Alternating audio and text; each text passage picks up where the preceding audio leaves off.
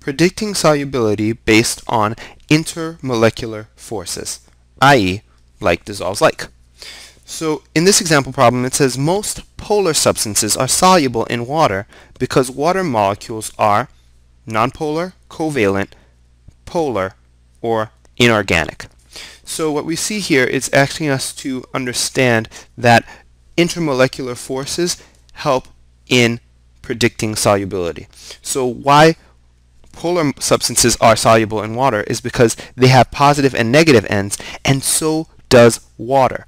Water is electrically neutral, but sometimes it has a positive and a negative end, or poles. And so A is wrong because we know that water is polar, and B is wrong because we're trying to look at the intermolecular forces, not the intramolecular forces. So B is wrong, even though water molecules are covalently bonded, but that's intramolecular. And C is the answer because they are polar. So the polar substances will dissolve in a like, which is also polar. And inorganic is not talking about the interactions and is not part of the answer. So C is the correct answer for this problem.